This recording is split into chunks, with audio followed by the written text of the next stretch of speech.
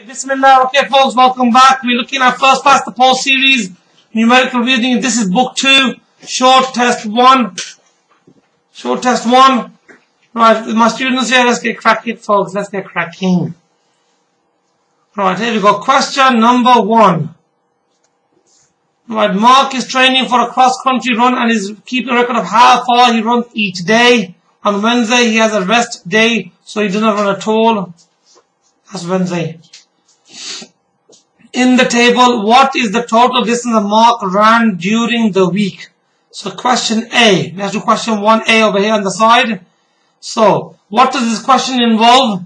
It involves us adding two different types of units. We got, what do we have in the question? We have meters and kilometers. In order for us to add them, we need to make the units the same. Otherwise, you'll make lots of mistakes. Okay, let's get cracking. So the first one is, so it wants the answers back into kilometers. If we can do, I think we can do quite easily as meters and turn it back into kilometers, yeah? You happy with that? So what's the, let's have, Uzma, can you read off the values to me, please? First one is? 5 kilometers. Change kilometers into meters, what do we do? Times by 1,000. So that gives us how many meters? 5,000. Okay, the next one, let's have Mr. Harun. How many kilometers, how many meters is that? Go on. 6,500. Okay, excellent. Put your hand on now. Okay, we're gonna have another go at question 1. We're gonna now, rather than change everything into meters and back into kilometers, we'll just keep it nice and simple. We'll get everything into kilometers, and then we have the total, and the total will then go straight into the answer. So 5 kilometers, let's line it up. 5 kilometers. 6.5 kilometers, there we go. 6.5 kilometers. Note kilometers, that's really easy to add up. 8,700 meters, to change the kilometer, what do we do? Divided by 1,000. So that gives us what? 8.7. 8.7. And 4,850, divide that by 1,000, what do we get? 3 places back. 4.85. Okay, the next one, Muniba, already is in kilometers, so 6.15. And the last one, but not least, is 3.8. So now we've got to add them all up. Make sure the decimal points are all lined up. You can put extra zeros in just to make the question look a bit nicer. That is allowed mathematically. Let's add it up now. Let's make sure we don't make any mistakes in adding them up. Okay, let's change to black. So 0, 0, 0, 5 at 5 at 0 is? 10. 10. 5 at 7 is? 12 at 8 is? 20. 20. 20 at 9 is? 29 at 1 is? 30. What do you do with the decimal point? We guys copy it? Down and line it up. 5 at 6 is? Okay, 11 at 8 is? 19 at 4 is? 23. 23 at 6 is? 29. 29 at 3 is? 32. 32 at 3 is? 35. Okay, so we put 35 straight into here, and we can put extra 2 zeros here for good measure. Okay, that's done. That's question 1A, all done on this side over here. Might need to rub the space off because we won't have space to everything on it. Question B. In the table, what is the mean distance run by Mark during the week? Okay, let's have Muniba. When we talk about the word mean, what are we talking about? I don't know numbers. How many numbers there are? Okay, we just add up all the numbers. The numbers of total is? So we add up all the numbers which we've already done, which is 35. And we divide it by the number of numbers, 7. which is 1, 2, 3, 4, 5, 6, 7. Do we declare that one as well? Yeah. As a number? Yeah. Yes. So you got 35 divided by 7 will give us the mean. And that will give us an answer of? 5. So the next part is going to give us 5 kilometers. Correct. Which we put in here as 5.00. So that's, it will give us the mean. Okay. Next question. C. In the table, what is the range? This is the question that later you kind of tripped up on a bit on here. Range of distances, right? Let's have Iman. Well, how do we work at the range? The highest value minus the lowest. So the highest value Minus the lowest. minus the lowest value. What is the highest value in the question in the table?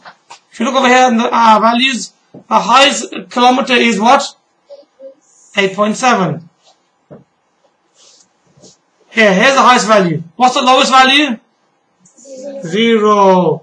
So we're going to have to do 8.7 minus nothing. And that gives us an answer of 8.7. So for 8.470, that's okay. Lovely. I'll put that in the right place, folks. Yeah? Happy with that? Question D now.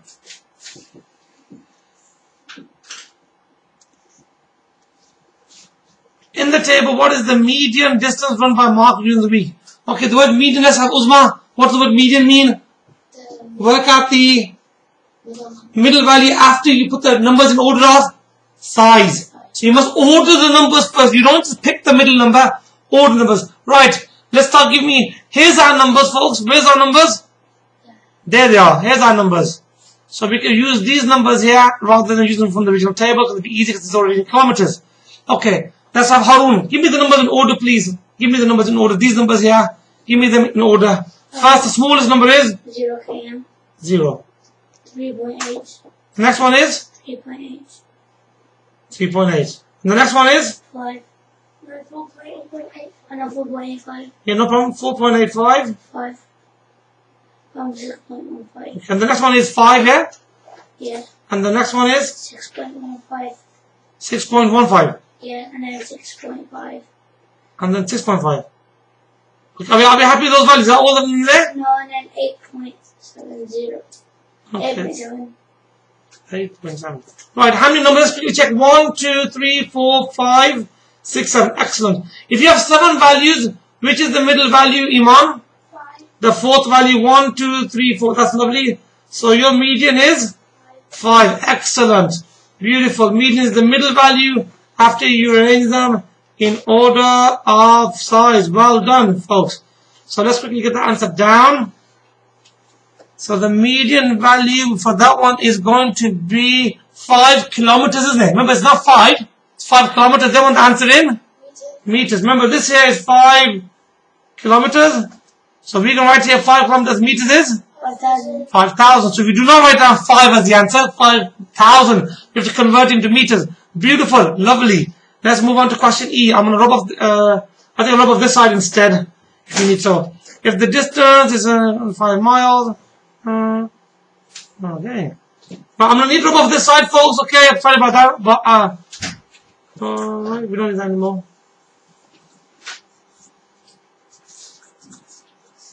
I don't want to rub off the whole page.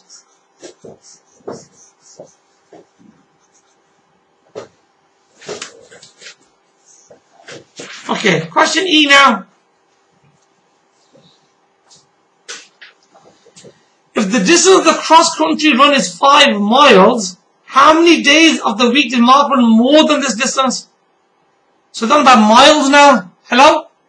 And we got our question in kilometers. So how many days did you run more than 5 miles? Well, it wasn't that day, was it? So we need to now work out, change these into miles and then compare it. How do we change them into miles? We multiply it by 1.6. Okay, what's 5 times by 1.6? I'm sorry, no. We got 5 miles is 1 mile is 1.6 kilometers. Okay, hang on 1 second. Look. Okay, hang on 1 second, a bit more tidying up to do over here. Okay, what we're going to do now, we're going to work out what 5 miles is worth in terms of kilometers. How do we get from 1 mile to 5 miles? We need to work out 5 miles. 1 to 5, what do we do? Time by 5. And 1.6 times by 5 now. 1.6 times by 5. What's 1 time by 5? 5. And what's 0.6 times by 5? 3. Okay? 0.6 times by 5 is 3. So 5 miles is worth how many? So right there. So 5 miles is what our target is approximately equal to 8 kilometers. So we are looking for that number. Which one had more than 8 kilometers? Not this one. Not this one. Not this one. Oh, is that one good? Yeah. Yeah, that's good. Was that one? No. That one more than 8 kilometers? That one? No. So for question E, the answer will be nice and simply 1. So you put 1 in the box over here, and we have finished that question. Done. Lovely. Okay. Question number 2. Which shape has the fewest lines of symmetry? Okay, for question number 2, the answer is E. E. Why? Because it has no lines of symmetry. Oh, you see the answer is not C. Okay, the answer is E. Which two shapes have the same number of lines of symmetry? The answer is going to be B and let's put the lines of symmetry in, show you what it is. So we have one which is from here to, whoops, yeah, and okay. So they both got one line of symmetry.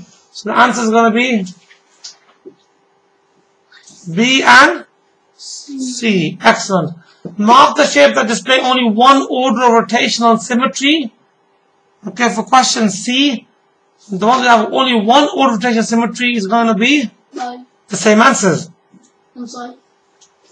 B and No. C. That means when you turn them around, they only look like themselves once in one complete turn. That's B and C. A will look like itself 4 times in one go, in one turn. D will look like itself 5 times in one turn. E will look like itself how many times? Twice in one turn. So the only ones that will have one order of symmetry, question 2, will be B and C again. Okay, hang on a second. Right, next question. Question D. What is the sum of the interior angles in shape B? Now first of all, somebody tell me the name of shape B. Shape B is called a trapezium, and the general name for it is a quadrilateral.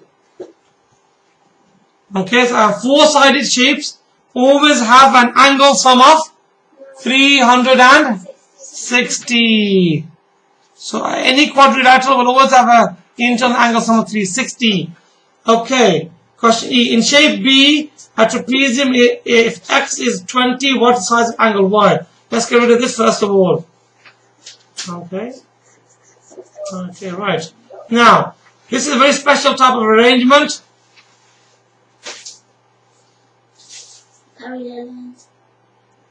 Okay. Hang on a second. In parallel lines here. Okay, right. Okay, right. In question E, in this trapezium, I'll put this here C. Okay, this sheet says we have this here. We have parallel lines. Parallel lines are very important. And that gives a special type of situation. These angles here, angle Y and angle X, we call these angles supplementary angles. They both add up to 180. So they're supplementary angles.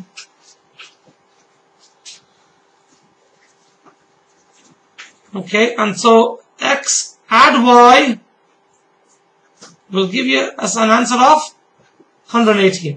Okay, let's put some values in now. What is the value of X? X is equal to? So 20 add the Y value, okay, is equal to 180. So we can now quite quickly and easily work out the Y value. So 20 add a number gives you 180. That number has to be what? 160 degrees, and that's done. So 160 degrees goes into here, and that's what angle Y will be equal to. And that's the end of that question. We'll like the question number 3 now. Here you go. So here we have, there are 12 balls in a box which fit into 3 categories: black, white, or spotted. If Mike picks a ball at random and replaces it, what is the probability that the first ball to be picked is white? So first of all, we have 1, 2, 3, 4. We have 4 white balls for A. Oh, that's 4 white balls out of a total of how many? 12. So question 3A is 4 out of 12. So Iman, what can I do with the 4 out of 12? I can simplify it by dividing by 4. 4 is the highest common factor. That gives us an answer of 1/3. Lovely. Beautiful. Question B now. Muniba. What is the probability that the first and second balls to be picked are spotted? before both are replaced. Okay, right. So the probability of the first ball being spotted, what's the probability of the first ball being spotted? How many spotted balls do we have? 2. So where are they? They are this one here and that one. So let's have a look at the mathematics. So we have 2 out of 12 is the probability of the first ball being spotted. Then he takes another one out. Now, once you take one spotted ball out, how many spotted balls do you have left over now? And how many have you got left altogether in the total? 11. Now this is a bit more of an advanced probability question, which you find more likely in the GCSE paper. Okay, this is the first one, second one, because they haven't put them back in yet. Take one out, and then another one out. So we now need to work this out. So we have 2 over 12 times by 1 over 11. Can we cancel? Divide that by 2, divide that by 2. Times the top numbers out. 1 times by 1 is 1. 6 times by 11 is 66. So the answer will be 1 over 66 is the correct answer. But what does it mean before boys are replaced? So one's taken out first and then another one's taken out and then they put back in. That's why we have a different probability here. So the first one is 2 out of 12. Now you've taken 1 out, you got 11 now, and you got 1 of them left, so the probability is changed and involves us multiplying. So the probability here of the first spotted and the probability of the second one being spotted. Okay, and the probability means multiply. Probability first spotted times the probability of the second one being spotted. That's what we've done here. Okay, we happy with that? Move on to the next part. Okay, part C. What is the percentage chance of picking a black ball first? Now, let's just clear this hair bit. Make it nice and clean. Right, how many black balls do we have first of all? 6. We have 1, 2, 3, 4, 5, 6. So we have 6 black balls. Probability of a black is equal to 6 out of 12. And 6 out of 12, it will cancel down to a half. And they want to know the percentage. We all know that half as a percentage is 50%. If you don't know that, you shouldn't be doing the test. So half, we take any fraction to a percentage, just times it by 100, or make it equivalent to hundredths. Hang on 1 second here. So, we said earlier that a half is equivalent to 50%. That's over here. Question, we're on part D now. Okay, here we go. What is the probability of picking 1 black ball and 1 white ball on the first 2 rounds before both are replaced? So this is a similar question to what we just done over here. So let's do the full mathematics in the GCSE style. Because I teach GCSE maths, and this is a GCSE style question. It's called without replacement. So here we go. So the probability is right down. Probability of, what's the first one? Black.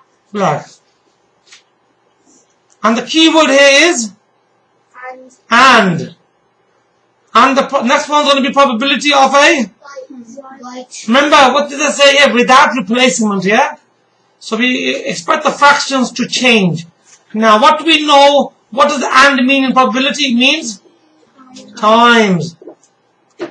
Okay. What's the probability of the black one? What did we say it was? 4. It was 4. Is it 4? Before. And what was it? 6. Yeah. 6 out of? 12. 12. And what's, now, once we've taken the 1 black one out, 6 out of 12, how many do we have now? It was 12 originally. We take the black one out now. Now we're going to have to forget the black one. We're doing white now. But how many balls do we have altogether? So we originally 12. We took a black one out. How many balls do we have now? 11. So the bottom number changes from 12 to a 11. How many white balls do we have? Still the same. Which was how many? 4. So the top number doesn't change, but the bottom number does change. The bottom number does change. This is GCSE style probability. I don't know what's doing on this paper, but never mind. It's here. We'll do it. Okay, now we're going to simplify it. Okay, give me 1 second, folks. Right. Can we cancel, folks? Can we cancel? Yeah. We can cancel which direction? Vertically. 6 divided by 6 is? 12 divided by 6 is? 2. Can we cancel diagonally now? Yes. 1 1 and 2. Okay, 2 and the 4 we cancel diagonally. By 2. So 2 divided by 2 is? 1. 4 divided by 2 is? 2. 2. Let's multiply the top numbers. So you have 1 times by 2. 2.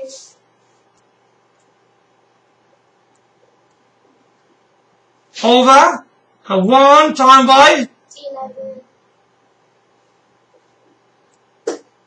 which is equal to 2, 11. So 2 divided by 11, that should be the answer to question 3, part D. And there's a mistake in this one. Hang on a second. Yeah, it's 4. Okay, sorry folks, a little bit of a moment there. Now, what we worked out was the probability of a black and probability of a white. Okay, there's also a question goes here, picking one black and one white. We can also get them in the reverse order as well. So we could get also the probability of a white and then the probability of a black as well. And that will also give us another 2 out of 11. So what we do here, if we get this 2 out of 11 and this 2 out of 11, because it's going to be either this or that combination.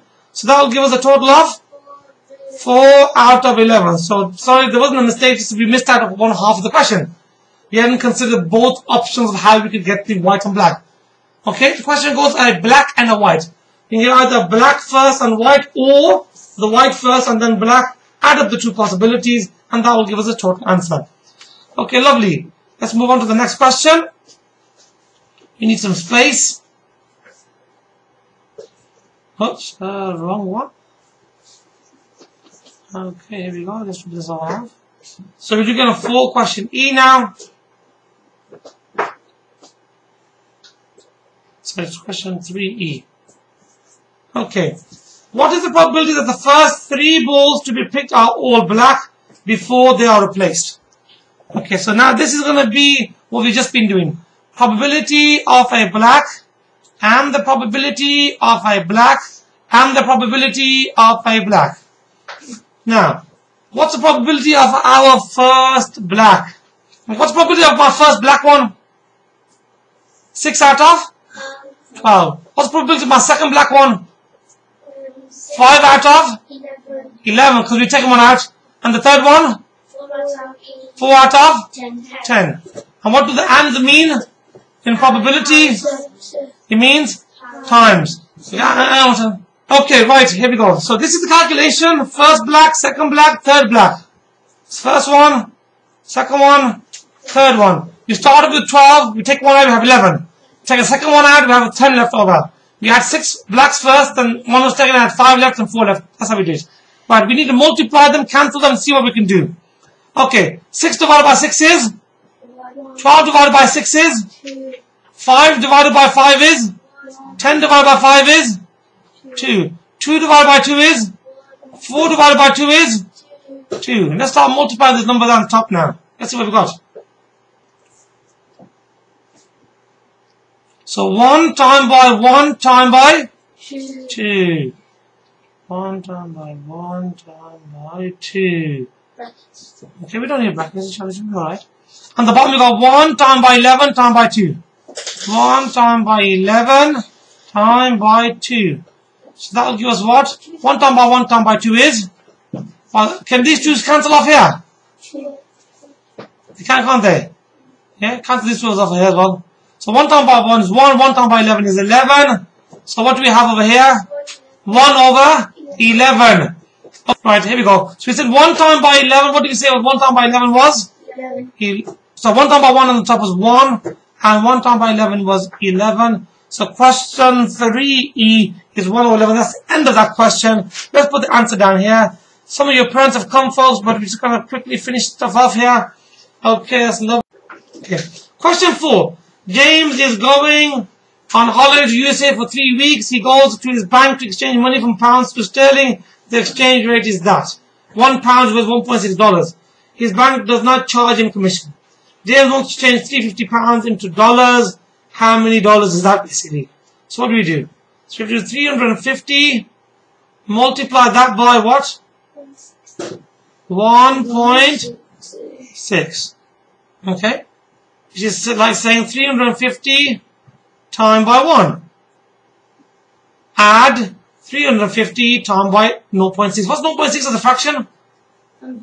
1/10. 6 tenths. Please. 6 here. 0.6 is 6 tenths. Yeah? What's 350 times by 1? 350. Okay, now let's do 350 times by 6 tenths. So divide that by 10, divide that by 10. So we got 35 times by 6. What's 35 times by 6? Let's quickly work it out. 35 times by 6. So 5 times by 6 is 30. 3 times by 6 is 18. 18 and 3 is. So that will give us. Oops, just gone off the screen. Sorry about that, folks. Let's add them up. 350 at 210 gives us what does it give us? 560. Sorry about I'm squeezing into the corner of the screen, folks. Sorry about that. It's just kind of gone off the page there. Apologies. Okay. 560. Okay. Right. Let's recap that technique. 350 times by 1.6. What do we do first? We multiply everything by 1, which is 350. Then we multiply everything by 0.6, which is the same as 6 tenths. And that was easy for us to work out, like a quick technique. And we got our answer nice and quick time. Next question. That's question A done. Question B. While shopping in New York, James sees a shirt that he likes costing £66. How much does it cost in sterling? So we have to now change $66 into pounds. What do we do for that? We have to do opposite of times by 1.6 is divide by 1.6. So we got 66 divided by 1.6. Okay, so we got now 66 divided by 1.6. Okay. Now, does anybody know the 1.6 times table? No. So we need to make this number into a whole number and multiplying it by 10. So 1.6 times by 10 is 16. Is that a whole number now? Yeah. Yes. If you multiply the second number by 10, you have to multiply the first number also by 10. So that gives you 660. So 660 divided by 16. You just set that up. Bust up technique. Bit of long division coming here now. Okay. Let's add a bit of extra space there for when we do our question. Okay, here we go.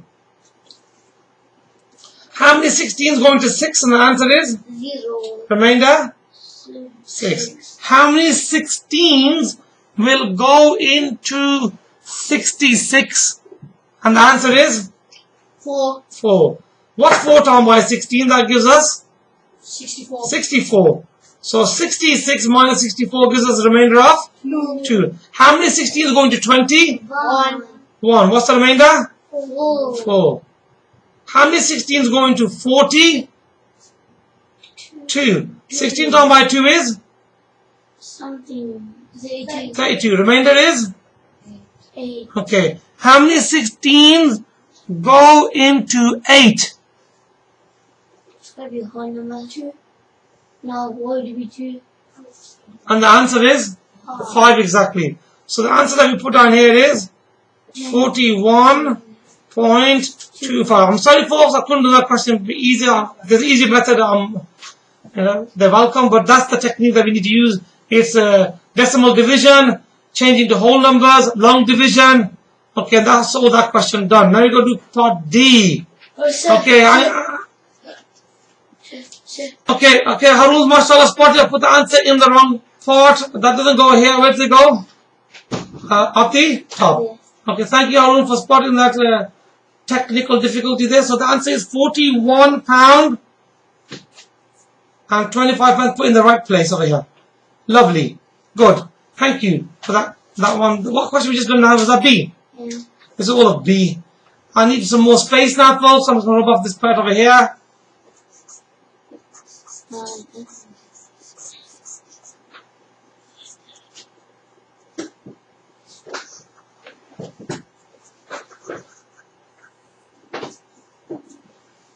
I can't wipe the screen, folks, because I wipe all the answers that we got.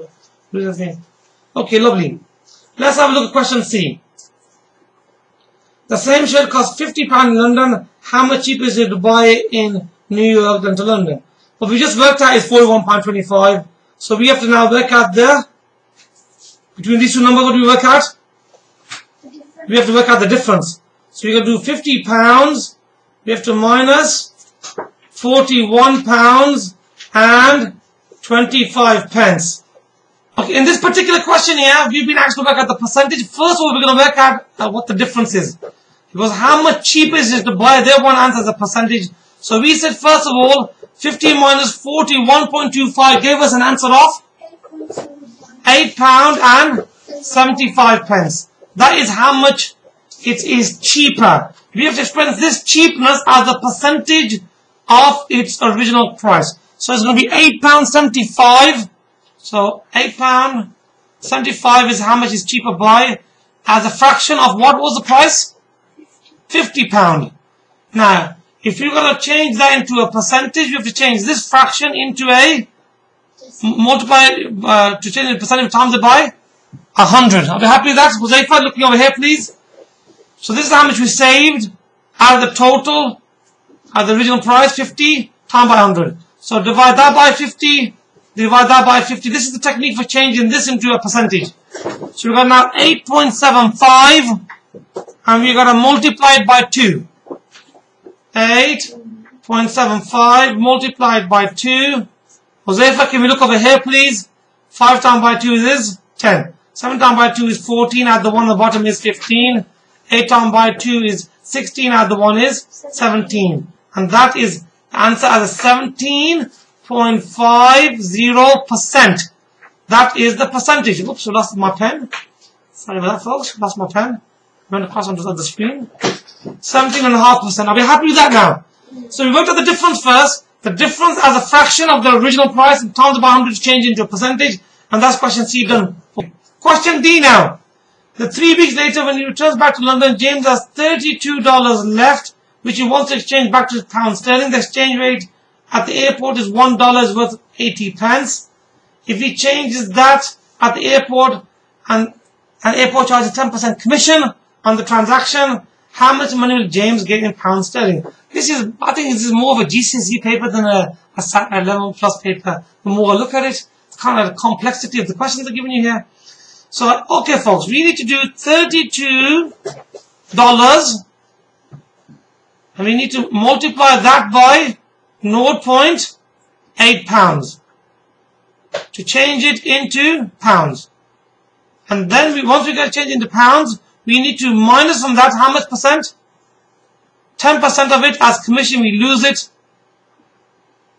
Okay, let's get cracking. Now, I want to do 32 times by 0.8. What's the quickest way of doing that? We're going to do that like this. 32, 0.8. Change into fraction for me, please, folks. 0.8 of the fraction is? 8 over 10. Lovely. We are now beginning to start thinking properly. Time by 8 over 10. Okay. Now, and then we have to work at 10%, isn't it? Okay, now let's see if we can cancel it down. So this is the first part of the calculation. We're working out 8/10 of the money. And then what do we do next?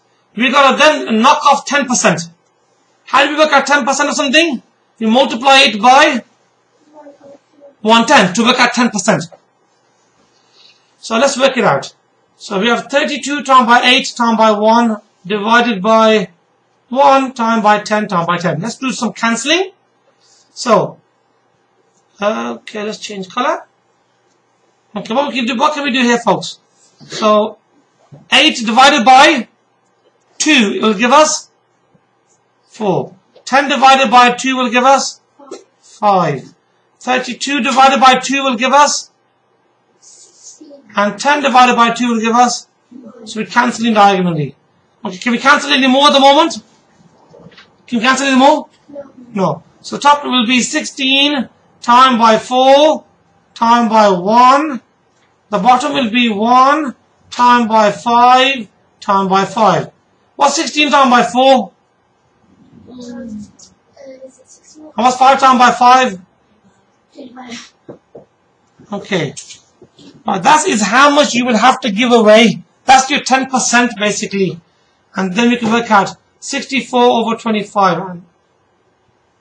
Okay folks, this particular method, this route I've gone on is led us to a more a slightly more complicated technique. I'm just going to literally go back a few steps and do a different approach on this question.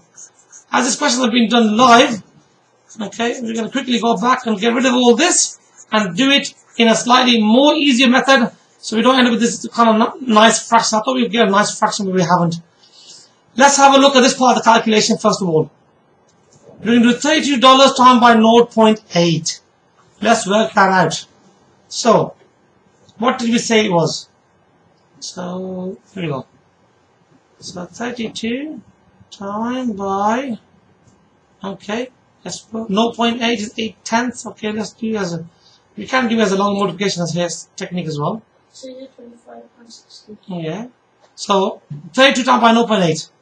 Okay, who knows the long multiplication? If you want to do it this way. Ready? 2 times by 8 is?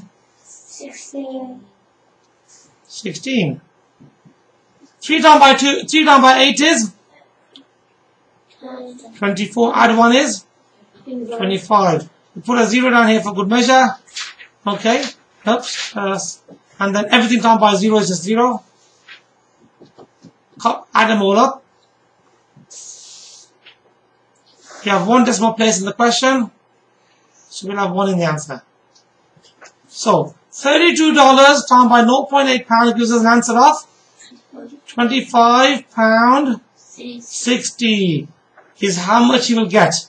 But we have to minus from that a 10%. Okay, he's losing 10%. Okay, what is 10% of £25.60? Okay. To work out 10%, what we do is simply divide it by 10. That gives us what? £2.56. Okay, right. So £25.60 minus the 10%. So we have to borrow here. 10 take away 6 will give you 4. I'll give you nothing. 5 take away 2 will give you 3. So that'll give you £23.04. Sorry about that slightly longer method, folks. I'll quickly adjust it. We've got this nicer method. So the answer will be £23.04. Actually, what he takes home from the airport after his commission. Live now, Bismillah. Question number 5. How many vertices does the shape above have? So question number 5, the vertices is talking about what? What's it talking about? The corners. Edge is something completely different. So 1, 2, okay, 3, 4. So question number 5, part A. We have 4 on the top and we have 4 on the bottom. So these 3 that we can see and the one that's behind over there somewhere. So that will give us how many edges? Sorry, vertices? 8. How many edges? Now, edges is, I'll tell you what edges is here. Here's edge. An edge is this. That's an edge. Every time 2 faces meet, we get an edge. So we got 1 here, 2, 3, 4, 5, 6, 7, 8, 9, and 1 behind 10, 1 behind 11, and 12. So we got 12 edges all together. 12 edges, done. Nearly finished. What is the total surface area of the shape of both? This again is another GCSE style question, because I taught this in my last year's GCSE class, working at total surface areas of cuboids and triangular prisms. This is amazing. Okay, here we go. Total surface area means the surface area of all the sides. So we'll work out the surface area of what? Of side 1, side 2, side 3. So we'll work out the area of 1, 2, and 3. And what we'll do with the areas, what we'll do them? Double them. What's the area of side 1? Let's work it out. Area is equal to length times by width. Length is 12 and the width here is 6. So 12 times by 6 will give us an answer of 72. Okay. The area of part 2. 12 times by 4 is the length of time by width. 12 times by 4, okay, is equal to 48. And number 3 is 4 times by 6. Length is 4, the width is 6. 24. So 4 times by 6 24. is equal to 24. So let's add them all up now. So 2 at 8 is 10. 10 at 4 is 14. 7, add 4, that'll give you 11, add 2 is 13, 13 add 1 is 14. So that gives us 144. We have to double it now, yes? 280. Because there's two lots of these. So we've got two lots, front here and the back, top and bottom, this side. So 4 times by 2 is 8, 8. So the answer is? 280. What is the volume? That's a nice, lovely question. Now, volume for a cube void is simply length time by height. So the length is equal to 12, the width is equal to 4, and the height is equal to? So we do 12 times by 4 times by 6. 12 times by 4 is? 48. Then we have 48 times by 6. That's 288. So 8 times by 6 will give you? 288. 4 times by 6 is, that will give you 248 is the volume. Okay, hang on a second. Pardon me. Okay, you're feeding me wrong answers for that's what we should, that's what, hang on a second, stop there right there.